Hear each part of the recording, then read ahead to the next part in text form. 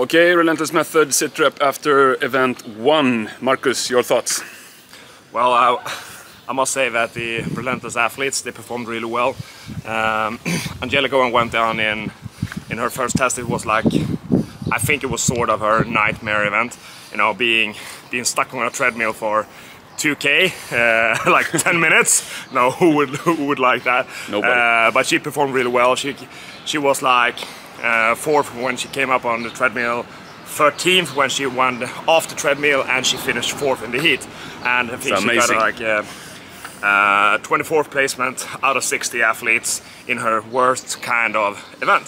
So I'm pretty proud of her. Yeah. She did really well, and she even came up to sit with us in the audience to look at the other girls, and that rarely happens. It's unheard of. If she's pissed. Yeah. So, and then next up was Emma and Thuri, and where Emma went really strong on the running, and she handled the rope pretty, I would say. She's a power athlete, yeah, isn't she? It was deliberate. She even had, you know, shock in her sports bra, etc. she knew what she was doing. Yeah. She made a few mistakes, in my opinion, but when she pulled the sled, she could have been a bit smoother. But I think, I'm not sure. Was it nerves? Maybe, so, you know, it's the first event, so you need to like brush it off. And, Thuri struggled a bit more on the sled. Obviously was really heavy for her. She's a light bodyweight type athlete. That's not in her favor. So we are obviously rooting for her. She's gonna come back strong. Yeah. So I guess that was the women's side. Then we, to be honest, because David is a bit of a shy person, or shy, or whatever he's like. He's humble person. Humble and closed up, and focused on his thing. So we didn't really know what to expect from him, but you know, I talked a shy bit with him prior to the event in the warm-up area, and you could tell that he was focused, and he could turn that focus into performance out on the field. I think he finished second in the heat. It was a world-class time. Haven't looked at the scoreboard yet, but I think it's. He must have held up well. Yeah, I think so. So, and in teams. Yeah, and the teams, you know, CrossFit Prestanda, they are doing so well. They sit in first place now. I think it's time for these kind of athletes to understand how good they are. They have been surprised in 2 events that they came, you know, that they have placed like top 3. So it's pretty cool. I mean, they're like underachievers, if I may say so. Like they are extremely talented and they work extremely hard, and they've just been, I wouldn't say unlucky in their careers, but they haven't had things going their way. Many of them, at least. So in CrossFit Walleye, we have Antonia, is also an ambassador from Relentless. Also crushing it. Also crushing it with an injured foot. You know, she's actually have a fracture in her foot, which turned out after four X-rays, they finally found it. So.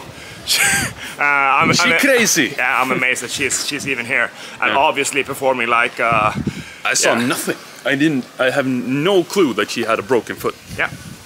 So, but she obviously was a bit worried about the running and being able to, you know, do pistols, etc. But she handles it really well. Yeah. All right. So that was sort of a wrap up of test number 1. And we'll get back to you with the other tests as the weekend progresses. All right, guys, take care.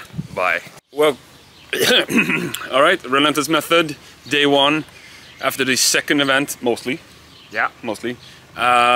Quick summary of how it's gone for our athletes, and probably some other notables, maybe. Yeah. What would you say has happened mostly today?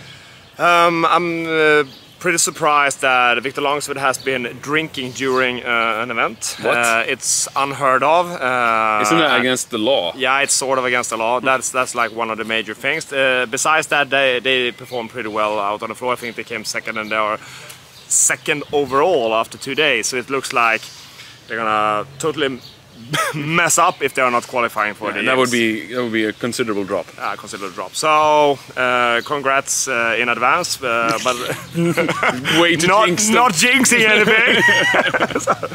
Anyway, so but they are performing really well, and it seems to be like a happy camper team, and which is like obviously a great thing when you are competing together. They seem to have a lot of fun all the time. Yeah, that's important. Individuals or individuals? Well, Emma Toll, she took in went to win. She totally smashed it and smashed her own expectations as well. She did like 54 reps or something like that. Yeah, precisely 54. Yeah. And we chatted a bit before the event, and she planned to do somewhere between 40 and 50. So I guess she's pretty stoked about that. So I don't know. Has she moved up into? She's first place. She's first place now. Yes, pretty awesome. That's not trying to jinx anything, but it looks good. It looks really good. Yeah. 30. Thuri, she, from my perspective, she performed really well. I spoke to her after the event, and she was not completely happy. But that's obviously only her, because we loved what she did. No, that was insane. I think she got a few narrow reps on the muscle ups that that set her back from her initial plan. I think she did extremely well on the pistols. Yeah, she was very was rapid. As soon as she came off the muscle ups, she was one of the fastest out on the field in the pistols and the burpee box and overs. She was a bit slower than Emma, even though she did unbroken muscle ups in the first set, because she lands deeper in the dip. So it takes a little bit more time. But as soon as she came out on the floor and doing pistols and burpee box jumps, she gained traction. So crushed it. Yeah, and well, my spouse Angelica, she had a rough second event. She did really well in the first, but her second event, so her plan was to come like last in the first event and to perform like top 20 in the second event. And you know, she had her plan to do like sort of 40 burpee box and overs, and she did 0. So when I came out in the warm-up area, being a boyfriend coach, I was like expecting some mayhem, but she just laughed. Yeah. It was like it was a big joke, to be honest. And I'm glad that she took it that way, because it's gonna make everyone's lives easier this evening, and it's gonna be and I think she's gonna benefit from that in the upcoming days.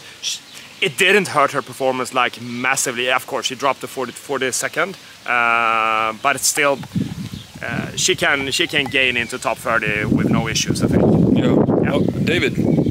Yeah, well, David, he was like that was a roller coaster, wasn't it? He came out really hard and did 16 burpee box jumps in the first round. Yeah. Then he had some hiccups, to say the least, in the muscle ups in the second event. Yeah. And he did 0 burpee box jump in the second round.